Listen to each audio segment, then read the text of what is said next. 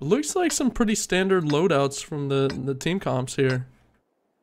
We do see that Tickle Monster bringing the CGC again. See if we can have another 3K game like he did earlier.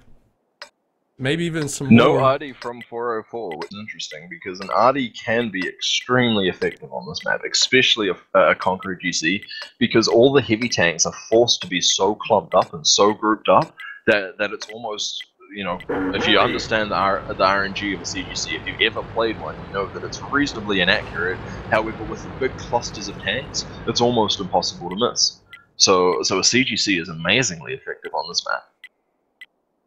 So we see the defender here, Relic 3, is doing kind of what I said. They haven't split into two groups yet, but there is still time. They're gonna go towards that number 1 area. They're getting ready to defend. We have 404 splitting. They're going opposite sides of the map. For now, it looks like 404 is definitely setting up to put pressure on the Tubas. They're ignoring the number 1 cap, as I predicted. They've got these 2 E3s that are coming towards the east.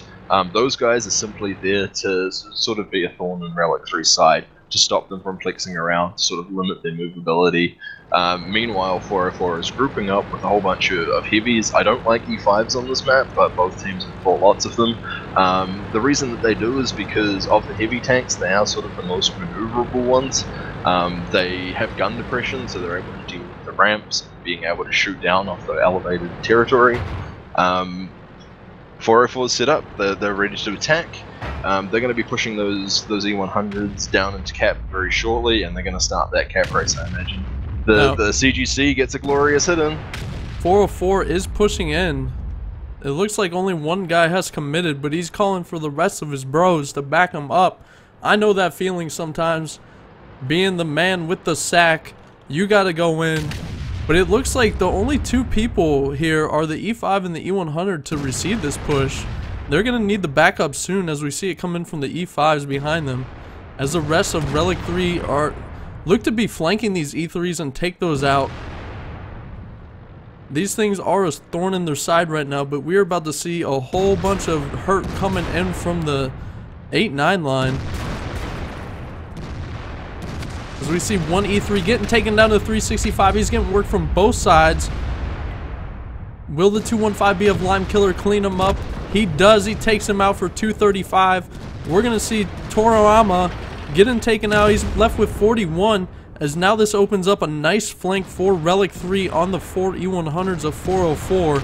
But 404 is answering back with the E5s, putting pressure on the E5 that we seen earlier, getting Barbaric down to 2% HP. That is 67 HP for those watching at home. 2%, just like the Milky drinks, he enjoys that HP. As 404 is mounting a nice push, but they are putting themselves in a 2-lane fire situation, as they do echelon around that corner very nice. We're going to see the E100s. We have Erase with 98 HP. He's going to get taken out from the right from the Kool-Aid Man. And the other Relic 3 is getting on the cap to reset.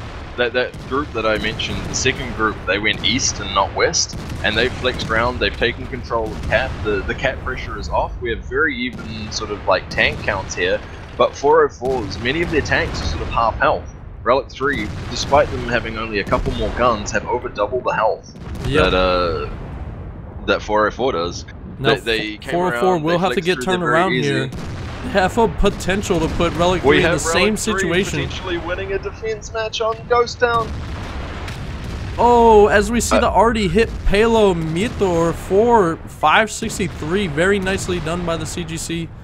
Trying to get some extra damage come around in. The corner. He's got the 50B. He's patting that WNA. Oh, Zinuex. Shoot the gun. Zinuex, 8 HP.